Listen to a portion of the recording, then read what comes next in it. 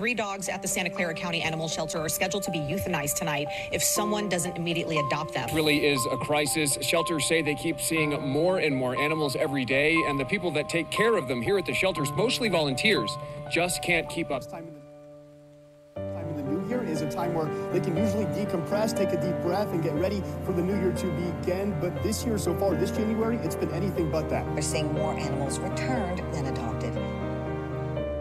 Been running over capacity for like the last 6 months. In fact, as we're standing here, a couple just surrendered 2 litters of kittens. Simply have no choice because they're so over capacity. Those runaways, they see a lot of dogs coming into the shelters.